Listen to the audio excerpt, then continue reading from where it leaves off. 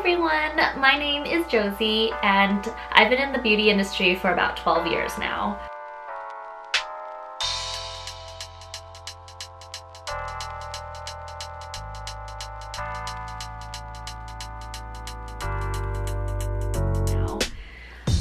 I'm also an esthetician and salon business owner of La Boutique here in San Francisco.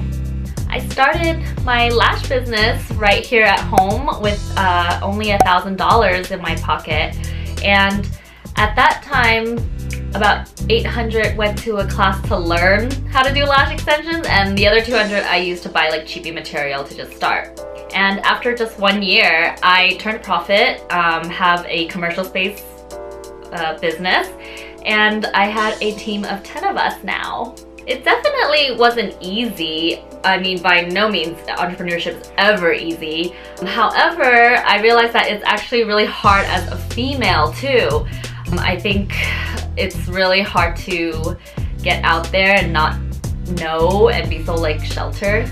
There were many nights that I was eating cup of noodles for dinner on a cardboard box sitting on the floor because I had to sell my couch, my coffee table, and everything just so that I can like make rent. So after that whole experience, I decided that I wanted to create a really nice space for women to find confidence and also support when they come in to get their services done.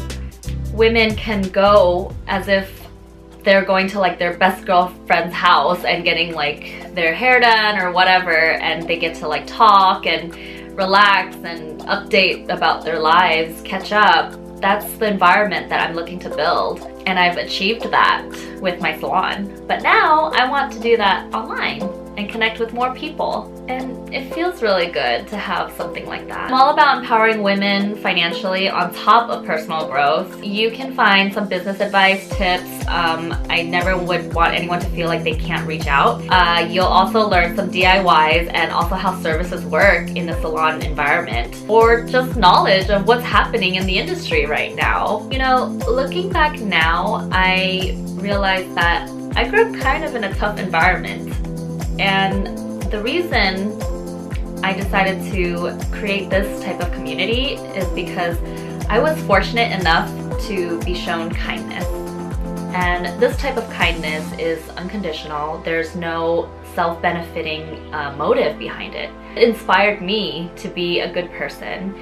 I would want the next girl to also feel like that she can have a mentor, that she can have somebody to talk to, because I didn't necessarily have a beauty mentor, and it's really hard because it's so competitive. It's such a competitive industry. I want to be the reason that you would believe in good people, that there are good, genuine people out there. I want people to know that and hope that it's a ripple effect. So feel free to comment, subscribe to my page, connect with me, or you can catch me on Instagram at josiethebeautician.